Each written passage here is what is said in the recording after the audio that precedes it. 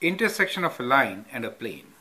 For what values of k will the line x minus k divided by 3 equals to y plus 4 divided by 2 equals to z plus 6 intersect the plane x minus 4y plus 5z plus 5 equals to 0 in single point, in an infinite number of points, and in no point?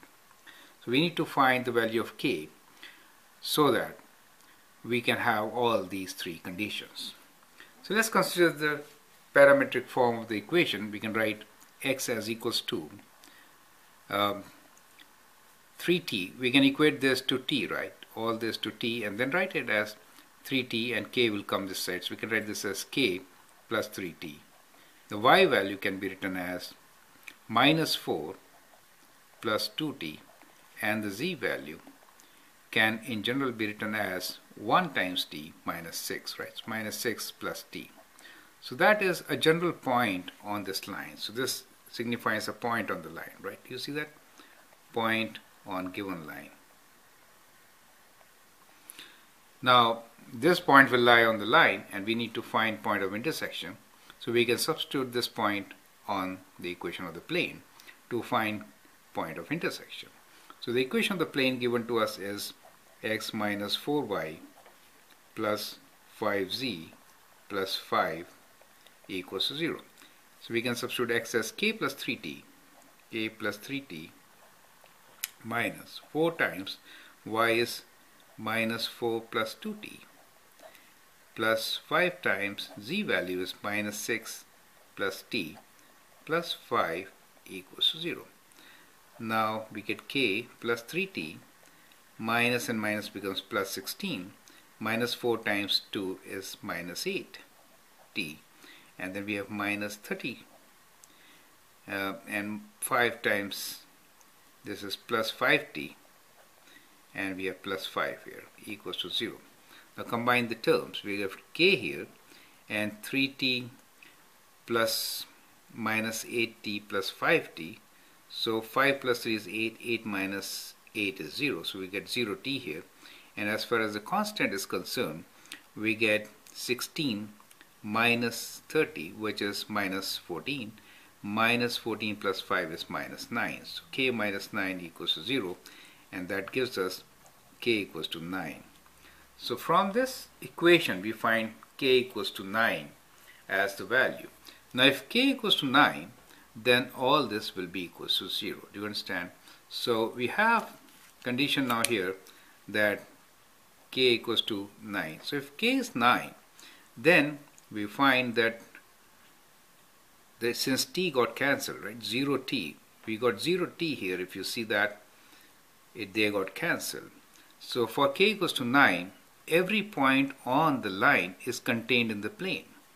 So we say that the line is in the plane. For k equals to 9, line is in the plane. So that is an infinite number of points. So for the condition 2, we get k equals to 9. So we have infinite number of points for k equals to 9. Now if k is not equal to 9, in that case it will be parallel to the plane and we will get no points of intersection, right? So no point of intersection here. So we have two conditions in this case. Either the line is contained in the plane, in that case we have infinite number of points, and that happens for k equals to 9, and no point of intersection if k is not equal to 9, right? So this is not possible. So there is no case for that, right? Now we can show another way of saying how that these two things, that the line is contained in the plane. Now normal to the plane is what? Let's say normal to the plane is actually 1, minus 4 and 5, right?